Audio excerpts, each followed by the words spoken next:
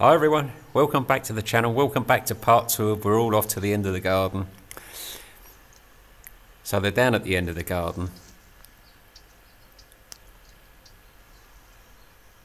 climbing, exploring.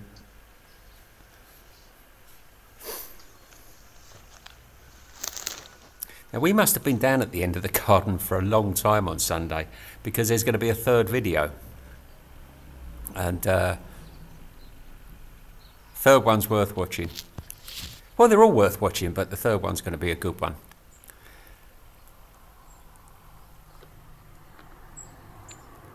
If you enjoy the videos today, please could you give me a subscribe, a like, and any comments and questions, if you have them, about blind cats, just send them in. I see them all, answer as many as I can.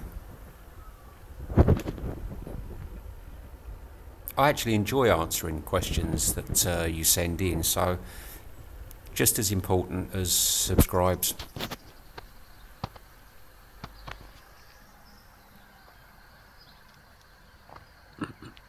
So there's Mabel, making her way through the undergrowth.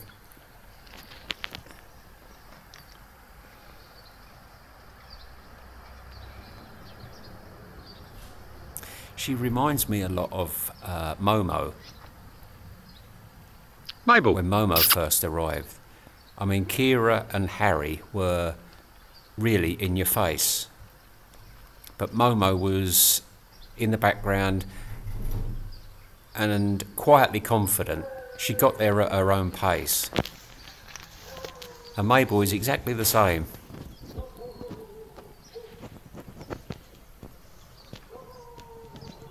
She tackled the rockery in her own time. She went climbing in her own time. All at her own pace. And that's what it's about with the blind cats. Some, like Harry, will be, well, Harry and Scoots, full of confidence. And nothing is too much trouble. Well, saying that, Scoots has yet to climb a tree.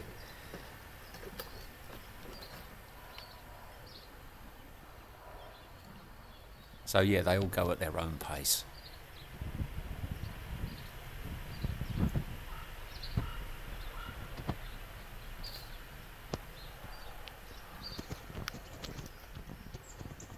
Well done, Mabel.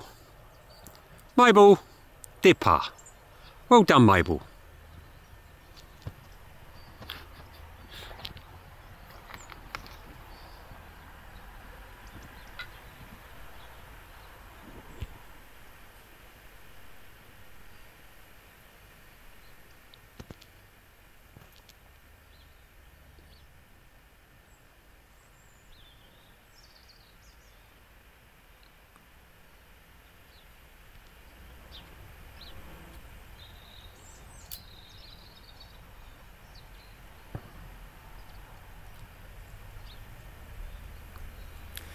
I think this is why the cats love it so much at the end, that end section. The side is a slope. There's more to do, harder to climb up it. Part of that slope is covered in weeds and foliage, trees and what have you. So there's more to explore.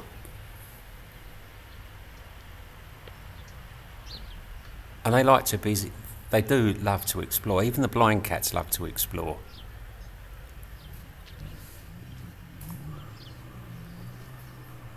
They're curious. Dipper.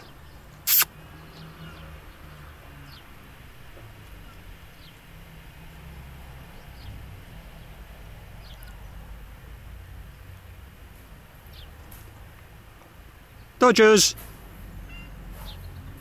Come on, Dodgers.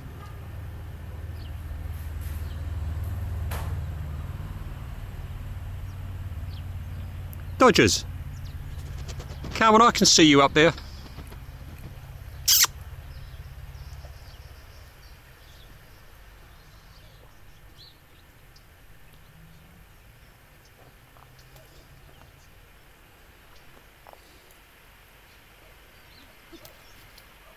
Scoots.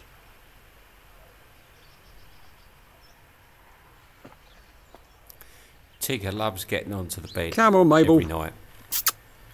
And getting as close to the pillow as he can. William, he always comes into the bedroom about 2 o'clock in the morning. I hear him come in because he's crying. Mabel. And then he has to get under the duvet because he doesn't like having a cold nose.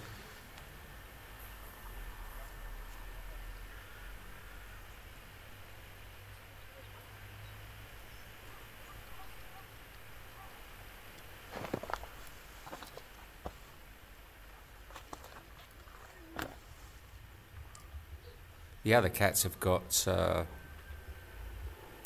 fleecy blankets all over the sofa, and I leave a couple in the kitchen, so they're quite happy. But there's just a few of them that feel the cold a bit more.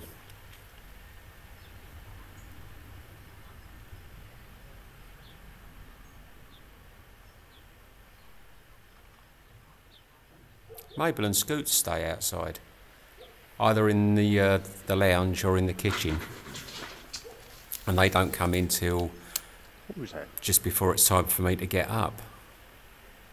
Playtime. Hope you've all enjoyed the video, everyone. It's a quickie. We've got another one to come. As I say, worth watching. So we will all see you all again very soon.